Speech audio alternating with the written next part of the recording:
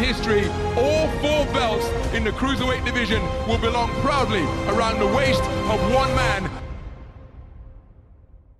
Umar Ahmed, IFL TV, MTK Global. I'm at the Dillian White Lucas Brown press conference at the O2. Privileged to say I'm joined by Michael Buffer. How are you, Michael? I'm well, thanks. How about you? Yes, good, thanks. Just looking forward to Saturday night.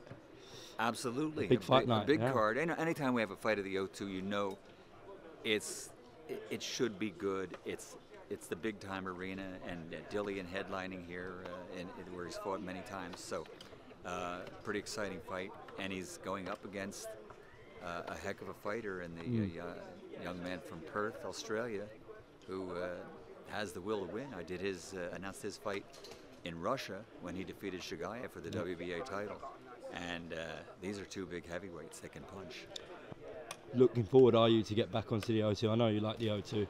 And Love all the big O2. fight nights The here. fans come here. It's a great venue. It rocks. It rolls. It's got a great vibe to it. And I think the O2, the arena in Manchester, is another legendary place that I love to go to.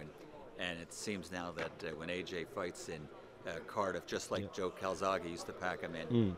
AJ brings that crowd of 75, 80,000 fans. So there's some great venues here in the UK.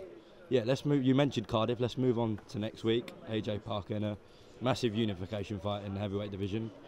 You must be that you live for those moments. Yeah, and the great thing about it is, it puts us one step away, I believe, from having an undisputed champion, and that's what everybody really wants to see. We haven't had that for ages. Yeah. We want to see one heavyweight world champion, and it just makes the whole sport better. I guess the last undisputed champion was Lennox. Yes, that's right. That's right. Lennox Lewis was the last undisputed champion. Deontay Wilder, we've just seen him beat Luis Ortiz in a great fight, getting a stoppage. Obviously, Joshua can't look past Joseph Parker, but that's the fight I think everyone really does want to see, Anthony Joshua and Deontay Wilder. Yeah. For all the belts, potentially. Yeah, for all the belts. Yeah. But like I said, we really shouldn't get ahead of ourselves. Parker is a hell of a heavyweight, and in my opinion, I think he's one of these guys who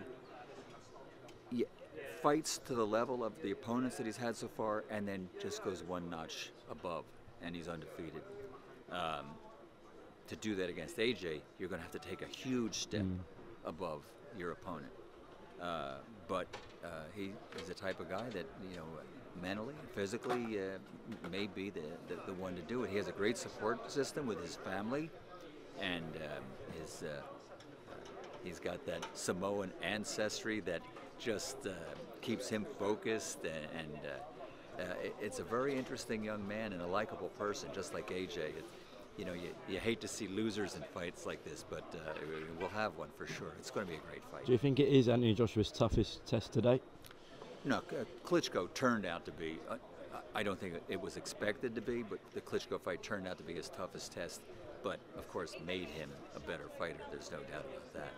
So we're going to see a good fight. I think Parker is coming here. He's coming here to win.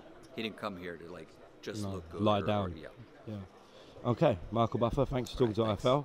I'm sure we'll catch up with you soon. All right. And enjoy the fight. Rest of the In fight. history, all 4 belts in the cruiserweight division will belong proudly around the waist of one man.